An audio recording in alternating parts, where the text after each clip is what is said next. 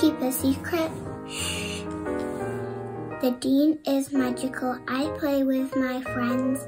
There are lots of trees, but there is a particular tree. It's the willow tree. It's where the fairies live. Some people believe in fairies. Some people don't. But in my heart, I do. This is Tiny Tales by Esme.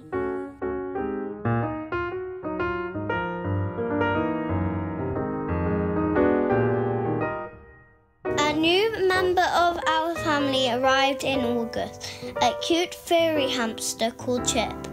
We now have fish in a tank and Chip in a cage, but we don't eat them. Chip likes to escape because he is in lockdown and wants an adventure like me. A Wylam Tiny Tale by Jeffrey.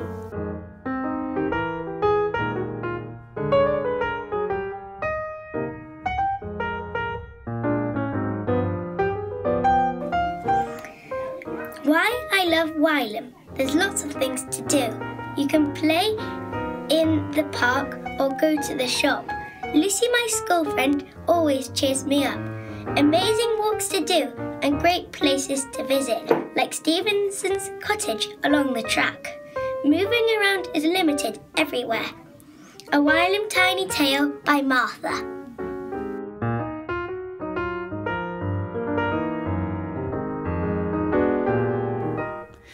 In March, Dave set a trap of water and flour and caught wild hagbank yeast. He gladly shared his bounty. This 32 kilos of precious wood oven flour and thyme provided mental and physical nourishment. Dave's sourdough met a sticky end. I replenished it. That's the circle of loaf.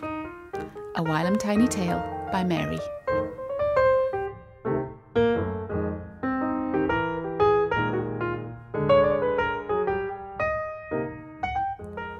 One night at bedtime, it was cold on every turn. People were inside, the leaves were as cold as could be, and as sparkling as a diamond. But there was a generous person, Matthew Haddon, who cleans the streets for the people of Wylam. His heart is a kind heart. A Wylam Tiny Tale by Finn.